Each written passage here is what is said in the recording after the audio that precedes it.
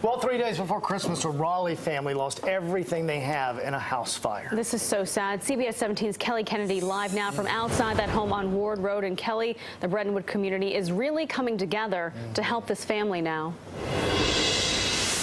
They are, yeah, definitely a very tragic story, but neighbors are collecting donations to help this family out. Now, just take a look at the damage to this home behind me. Now, I'm told the family was inside the home when this fire broke out, but they did manage to escape.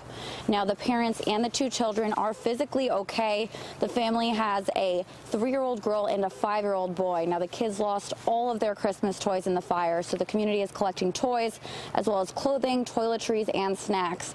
Neighbors tell me the family could also use grocery store gift cards and gift cards to restaurants. Now, the family is out of town spending time with loved ones for Christmas. They will be staying in a hotel until they can figure out what to do next. For now, reporting live in Raleigh, I'm Kelly Kennedy for CBS 17 News. Kelly.